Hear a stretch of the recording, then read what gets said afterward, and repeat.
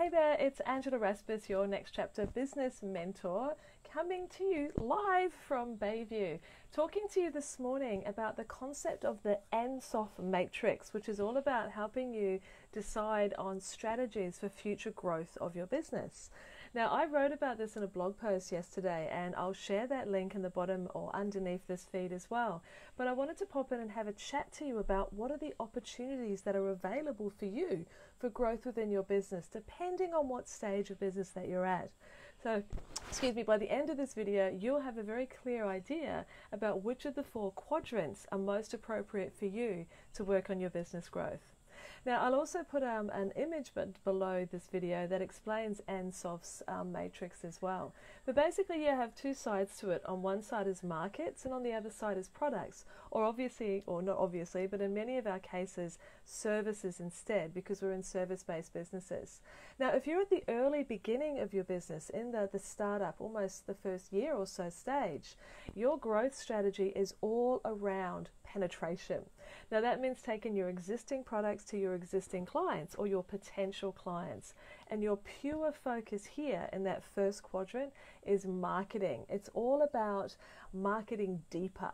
Now, by that I mean looking at experiences and challenges and opt-ins and trainings and other things that will bring your type of clients into interaction with you to see what it's like to be inside your head, to understand the way in which you are available to provide services. So your growth is all about penetrating the market or the niche that you have decided to work within.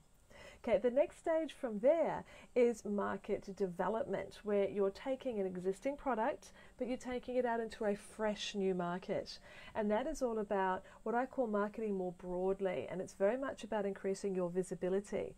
So you've got products or you've got services, you do already have that ability to make sales and are enjoying a distinct profit margin, but you're wanting to broaden who you are reaching with your messages and your services. So that is about area 2 of the grid, where you are marketing broadly and using visibility as your core growth strategy. Now, that visibility is all about advertising, about speaking, about networks, about creating your content and doing Facebook Lives and things like that. Now, the third quadrant, you often get to this when you are at this stage of business where you're at what I call the deepening stage. Now, you've got a track record. You've usually been in business for around 2 to 5 years, and you've got this regularity of income. You've got some more predictability in your profit margins, and this is where you are going to take a new product into an existing market. So your market and your niche already understands who you are and what you provide. And the key skill here is about developing deeper. It's about listening to your audience. It's about understanding what their needs are and bringing something new to the table. Now, an example of that is something that I have just launched lately. It's a virtual book club. And this is something that I know that my audience will love, because they're all bibliophiles like me, adore learning business and personal development from books. And this is in relation to dinners that I run in Sydney and Canberra, and for people who can't make it to the dinners. So that is an example of developing something that will go deeper and take care of my audience. I'm going to enjoy it as well, which is very, very important when it comes to marketing and development. And that is a deepening strategy. But there's a 4th quadrant, which is very exciting. This one is about diversification, taking new products to entirely new audiences.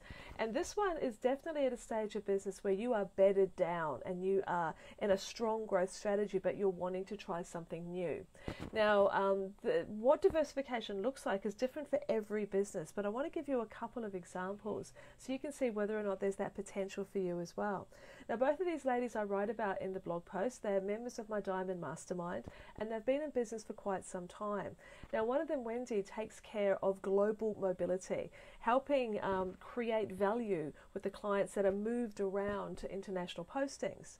But her background and that strategy and that particular development of the business is very strong and working well.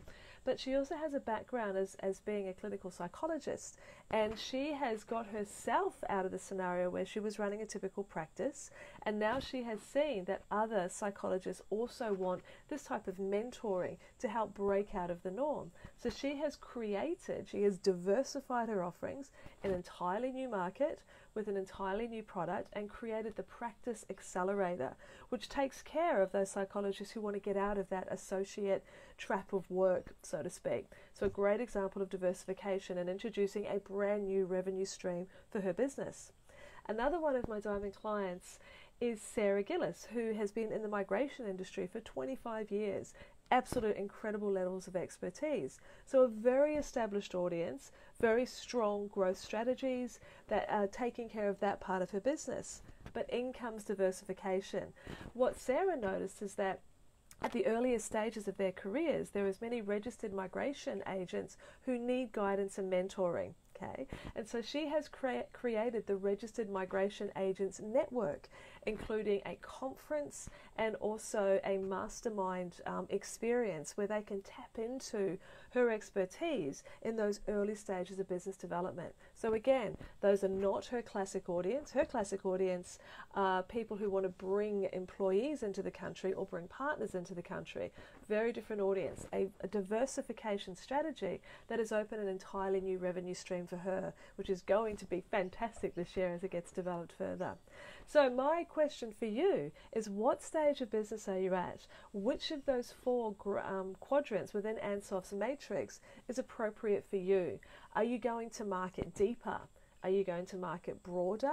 Are you going to develop deeper, or are you going to develop broader? So those four different categories. The blog post link will explain these in more detail, but there is always an opportunity for growth once you are anchored in who you are, what you offer, and who your clients are. So there's a thought for the day, a rather lengthy thought for the day, for you to have a look at those growth strategies. And of course, if you'd like some assistance with identifying where the opportunities are for you, you can always book a strategy session with me. That's something I would love to do. Pull apart your business with you, put it back together in a whole new form. This is Angela Rasmus, heading off for the day to now run one of my mastermind groups. So I hope you have a wonderful Wednesday wherever you are. Take care.